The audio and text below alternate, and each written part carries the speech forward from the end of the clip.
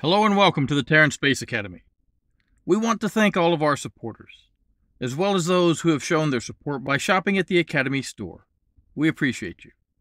And a special thanks to Scholar James Owens for suggesting this topic. Understand that when we introduce a technology in a lesson, we are not saying that it is the only way to get something done, or even the best way. The best method to use in the real world is the one that works for the least expense. Here our goal is to introduce and discuss space technology. A staged rocket works fine without aerospikes. Single-stage to orbit rockets, especially those that will operate on different worlds, like Mars, Titan, and Callisto, will absolutely benefit from aerospikes. So will any engine operating in a vacuum. The problem aerospike engines are addressing is that any fixed nozzle will have optimal performance at only one pressure. Everywhere else, the nozzle will be underexpanded at lower pressure or overexpanded at higher pressure. On the Moon, a vacuum nozzle is fine. But if you land on Titan and fire one of these, where the surface pressure is 1.5 times Earth's atmosphere at sea level, the instabilities could destroy your ship. Now, Starship has 3 vacuum Raptors and 3 sea level Raptors. In most environments, this combination will be great. You can use the vacuum Raptors as the second stage fires to go into orbit or on the Moon and Mars, while using sea level Raptors for control and on Titan. But what if even sea level Raptors are too big for Titan? Is there a way to augment a large nozzle so that it is efficient at all pressures?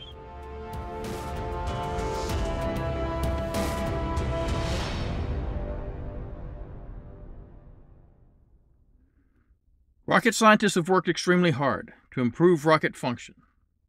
Just a few % difference can dramatically improve a rocket's capabilities. One solution that was developed is based on the afterburner effect. Afterburners were developed for jet engines. A jet engine can operate only in an atmosphere. The jet aircraft does not carry its own oxidizer, like a rocket does. Both systems carry their fuel, but a jet pulls its oxygen from the air. As an interesting aside, jet aircraft on Titan will carry oxygen tanks only and pull the fuel from the air. The atmosphere of Titan is mostly methane and will burn perfectly well if you just add some oxygen. Back to Earth. Here is a jet engine, and here is the compressor to pull in air and compress it before it goes into the combustion chamber.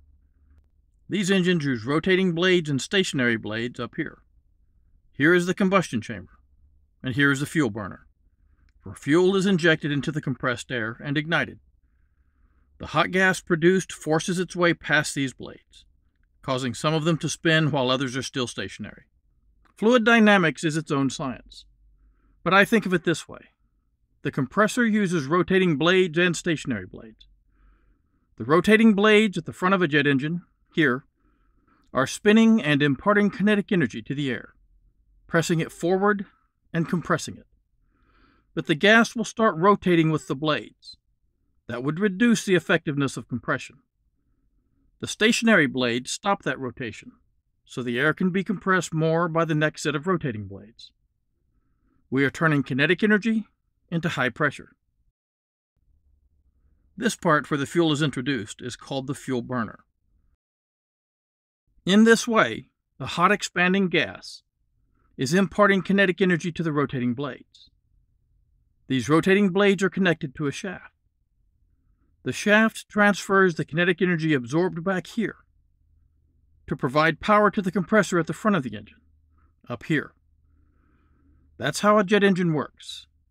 There are stationary blades back here also, to prevent gas rotation from reducing engine efficiency. We are turning gas expansion and pressure into kinetic energy.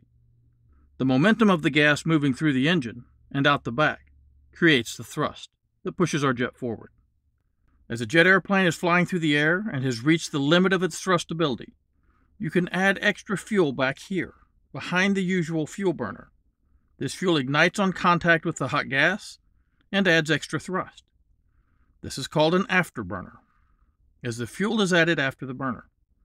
Afterburners dramatically improve the power produced by a jet engine, at the expense of reduced efficiency. We could use a similar system in a large rocket engine nozzle to prevent overexpansion at low altitudes. And here is how that works. Here is an example of a rocket engine. This is a sea-level optimized engine. It works great at takeoff, but as we go higher, it starts to suffer from underexpansion and starts to lose efficiency, wasting fuel and reducing our payload to orbit capability. This is a vacuum-optimized engine of the same type. Everything is pretty much the same, except the size of the nozzle. Now we will be efficient at high altitude, low pressure, but when we fire this at sea level, if the pressure mismatch is too high, the outside air will work its way into the engine, causing exhaust flow separation back in the nozzle. This causes turbulence and can destroy your engine. Elon Musk recently talked about why SpaceX can test the Vacuum Raptor engine at sea level without worrying about instabilities. He said the pressure under which the Raptor operates, about 230 bar in normal operation with a maximum of 330 bar, is so high that there is no danger of critical overexpansion. This tells us that the Vacuum Raptor nozzle is not squeezing every bit of efficiency it can out of the engine. SpaceX has decided that the mass penalty of a larger nozzle is not offset by the increase in efficiency the larger nozzle would provide. I have seen people comment that Elon said the Raptor is perfect. That is not what he said. He said the efficiency of the combustion process is very close to the theoretical maximum. This is due to the extremely high pressure in the combustion chamber. That does not mean there are no improvements possible when converting that combustion efficiency into thrust efficiency. We sometimes get angry feedback when we suggest something SpaceX is doing might be improved. I expect some from the title of this lesson. We must be careful, in our admiration for what Elon Musk and SpaceX has accomplished, that we don't fall into the trap of assuming that their way is the only way, or that there might not be a better way to do something. We must always be open to the possibility of error. I can assure you that Elon follows this philosophy. He first thought that carbon fiber would be the best choice of material for Starship. He was wrong. Here is a massive metal spindle that he paid for. But when he saw that as rocket mass increased, the complexity and mass of carbon construction and the expense offset the benefits. He also noticed that the relative structural mass of steel components dropped with increasing mass of the Starship itself. And with common steel's much higher resistance to heat, there was a place, as rockets got bigger, that steel was a better choice over carbon fiber. He also noticed the cost savings. You can build a lot more Starships for the same amount of money. He did not, as a lot of companies do, stay wedded to his first choice, not wanting to admit he might have been wrong. This tendency is called the sunk cost fallacy and is commonly recognized in gamblers. I've invested too much to walk away now. We are all prone to this way of thinking. Recognizing when we are off course lets us make changes that keep us from wasting even more resources. Elon threw this giant, expensive piece of equipment away and started welding cookware steel into a Starship. Never be afraid to change course if you see a better way to reach your destination. But rocket scientists have thought of a solution besides aerospike engines. What if we put small afterburners here, in a ring around the nozzle? Then at low altitudes we inject extra fuel and oxygen. This will ignite, and the pressure from this exhaust plume will create a virtual nozzle. We will use our flight computer to adjust the ejection mass propellant flow so as to stay optimized at every altitude. When we are in vacuum, we can turn this off and just use the main nozzle. These can work very well, and it is even possible to use hydrogen with less efficient fuels like RP1 to improve performance even more. Let's take a look at one of these engines. Here we see a thrust-augmented nozzle. Here are the injectors. What could we do with an engine like this? Let's go back to our UltraClipper and make an UltraClipper. Let's increase the size of the original DCX by 5 times. We go from 12 meters tall to 60 meters and 4 meters wide to 20.5 meters. This makes it bigger than the Starship second stage. Remember that as a ship gets bigger, the structural mass to propellant mass ratio drops. This massive hydrogen tank worked fine for the space shuttle. If we use bigger engines like the RS-68, producing almost 3,000 kilonewtons, we would need at least 12 of them, as efficient as the RL-10A vacuum engines, with an efficiency of 465.5 seconds in vacuum, and about 400 seconds at sea level, to have a thrust-to-weight ratio of 1.25. Now, as length and width go up by a factor of 5, surface area goes up by 5 squared, or 25, and volume goes up by 5 cubed, or 125. This ship is an elongated pyramid, and we find the volume of a pyramid using this equation. This ship will have a volume of about 8,405 cubic meters. The oxidizer propellant mass of hydrolock systems with optimum oxidizer to fuel ratio of about 4 would be 330 kilograms per cubic meter. If we assume 500 cubic meters for our payload bay and crew area, and 405 cubic meters for engine bay and structural systems, we are left with 7,500 cubic meters of propellant volume. This would give us a mass of 2,475,000 kilograms of propellant. The Starship uses steel and has a dry mass that is 10% of the propellant mass. Larger ships do better on dry mass ratio, but let's use that same number, and assume that our dry mass will be 247,500 kilograms, a little more than twice that of Starship.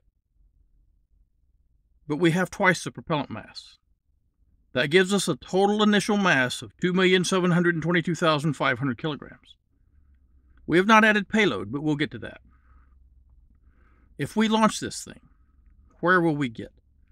Without a payload, this rocket has a delta V of 10,582 meters per second, assuming an average specific impulse of 450 seconds.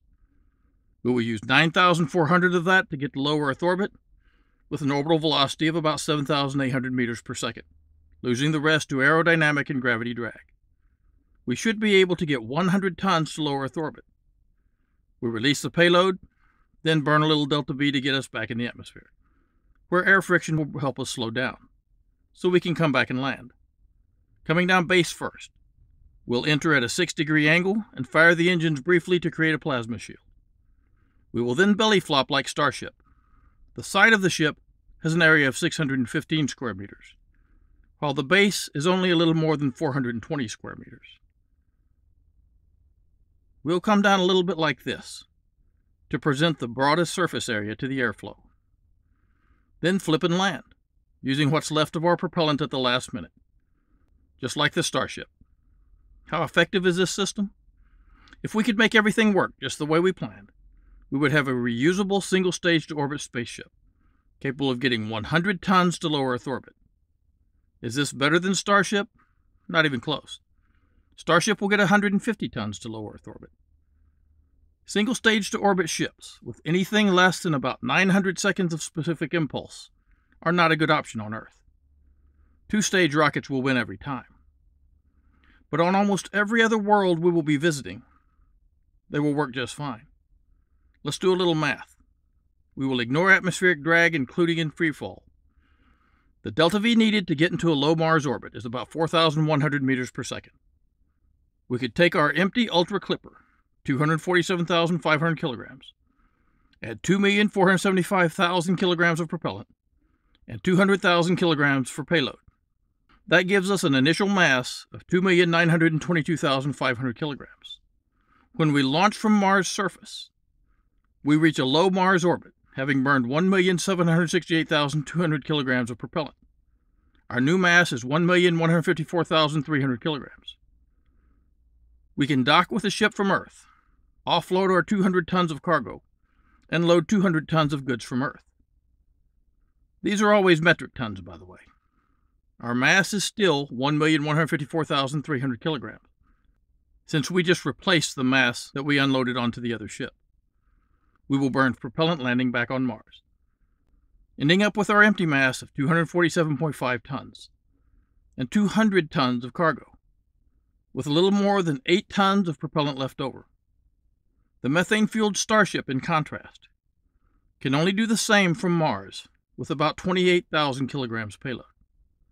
That is because Starship uses a booster on Earth and comes back with no cargo. On Mars, there is no booster, and bringing things down from orbit will be important. Starship has a much lower specific impulse, 22.5% less. than a Hydrolox rocket. Starship can bring back more if it launches with no payload, and it will also be able to reduce the landing delta-V requirement by using terminal velocity. But so can the UltraClipper. SpaceX is using methane for a lot of different reasons. It can be easily produced on Mars and is a lot easier to store. And there is less boil-off. It is denser and reduces ship volume. This is very important in thicker atmospheres. But once we have a colony on Mars with its thin atmosphere, with steel production and water to hydrogen processing, a hydrogen-powered UltraClipper may be a better option. Starship can bring passengers and cargo from Earth, and the UltraClipper can meet it in orbit, bringing up 200 tons of methane to help the Starship get back home. Something to think about. Thanks for listening. Please don't forget to like and subscribe, and stay safe. At Astra Pro Terra.